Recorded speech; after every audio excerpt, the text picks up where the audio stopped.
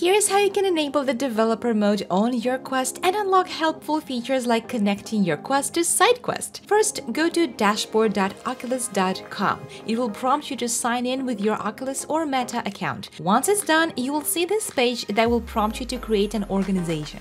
All you have to do is choose a unique name. You will never need to use this name again, so be as creative as you like. Check I understand, click on submit. You will be asked to verify your account either by providing credit card information or by activating two-factor authentication. Go to MetaQuest app on your phone, click Menu, then Devices, and choose your headset. From here, tap on Headset Settings, select Developer Mode, and toggle the Debug Mode to On. And now you are ready to connect your headset to SideQuest. Open the SideQuest app, plug your headset into the device, and accept the permissions that pop up on screen inside the headset. You should see the red dot at the top left corner turn green. That means that you are connected.